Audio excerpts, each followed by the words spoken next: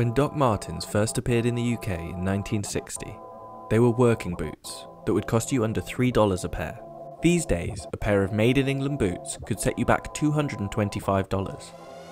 So what has changed, and why are these shoes now so expensive? After the boom in the 90s, the boots dipped out of fashion, and the company struggled, almost going bust in the early 2000s.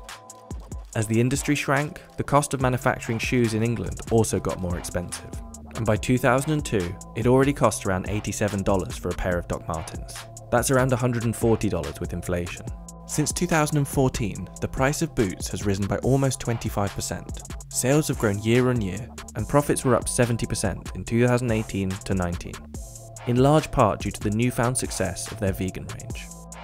And while the boots have transitioned from an English worker's boot into a global fashion icon, their style has endured, and their devoted fan following isn't going anywhere.